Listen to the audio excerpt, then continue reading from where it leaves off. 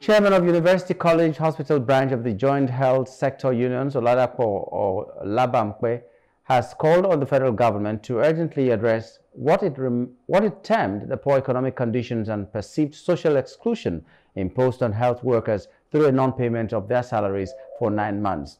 Head of the Medical Association at the nation's premier tertiary medical institution described this action as a flagrant violation of relevant provisions of extant labor laws and international labor standards. He said failure to prioritize their welfare could amount to falling standards in the medical profession, as well as steep decline in qualitative healthcare delivery across medical facilities in the country.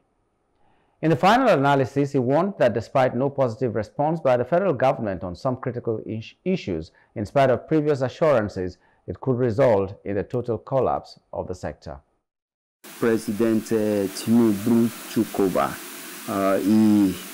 He met us on a strike, and over this issue and some other issues. And the president, in his wisdom, intervened by meeting with our leaders. He met with Jesu leaders in person. He promised that we should give him just a limited time. He will attend to our demands.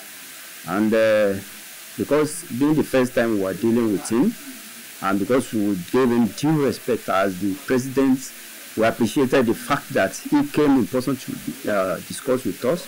So we respected him for it, and we suspended the strike.